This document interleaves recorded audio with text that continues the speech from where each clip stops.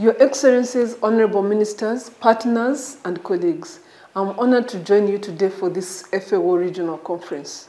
This year has been a clear wake-up call. The COVID pandemic has shown how interconnected we are in the world and how so many systems are interrelated. This includes not only our health, food security and nutrition, but also our climate, our environment, biodiversity, and beyond.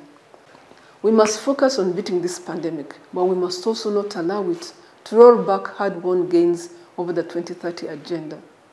In 2021, the UN Secretary General will convene a food system summit as part of a decade of action to achieve the Sustainable Development Goals. With only 10 years remaining, many of the 17 SDGs remain out of reach. A good proportion of the world, 690 million people, go to bed hungry. Over 1 in every 3 people globally are obese, and these numbers are increasing. Some of these people are right here in Latin America. But I want to assure you that in our food systems also lies the opportunity.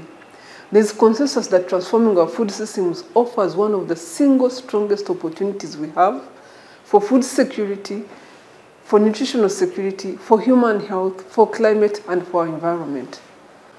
The UN Food Systems Summit is working to raise global awareness, deepen our understanding of the problems we must solve, build consensus, and set a course to radically change the way we produce, process, and consume food. To make this happen, the summit will mobilize innovative ideas, partnerships, multi-stakeholder dialogues to understand and work with the inevitable trade-offs that we will face. It will be a people's summit and a solutions summit. Because everyone is part of the food system, we are looking to get all ideas on the table and to ensure action is owned and driven by different actors. We will need each of you to engage from your own countries. We need Latin America to engage on issues that are most critical and pressing for Latin America. We need each of you to determine the food system you want for your future and to act to make it happen. We must do this understanding fully well our place in the world and that what we do as individuals impacts on others. I look forward to working with you on this summit process.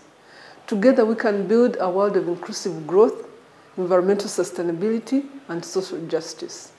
We can build a resilient world where no one is hungry, and no one is poor, and no one is left behind. I thank you.